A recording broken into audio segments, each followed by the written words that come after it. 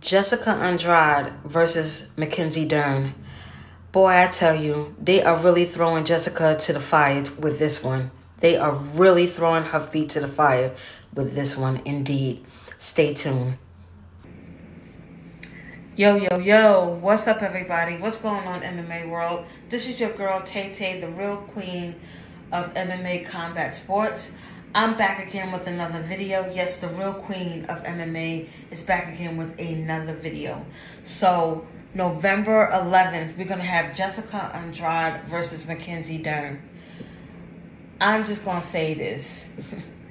The MMA gods are not in favor of Jessica Andrade, and she really needs to be cut from the UFC. Her time is just up.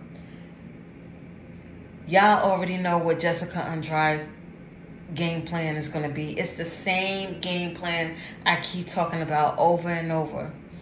Come straight ahead, maul and brawl. Don't move ahead. Don't know how to cut off the octagon. Don't know how to check a jab.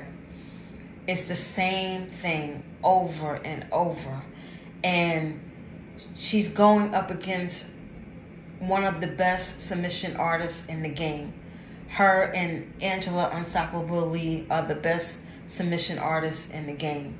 And, you know, Jessica, I would be shocked if she do win this fight, but it's making me hard to really pick Jessica Andrade because, you know, she is not defensively responsible. She doesn't know how to make adjustments. I mean, she's just, like I said, it's the same game plan over and over. And McKenzie Dern, she's going to slip underneath those punches. She's going to get in the inside, and she's going to take Jessica Andrade down, and she's going to submit her. And that's going to be the end of it. You know? Jessica Andrade, she really needs to leave the UFC. I mean, this girl, she's done. And I'm going to pick McKenzie Dern by submission. Like, I really don't see Jessica Andrade winning this fight. Anything can happen, but I got McKenzie Dern winning this fight by submission.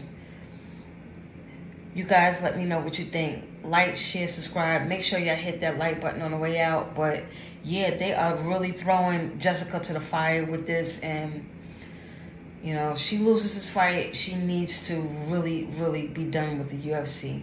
I don't see nothing else happening with her in the UFC. That's just my intake on it. Peace and blessings.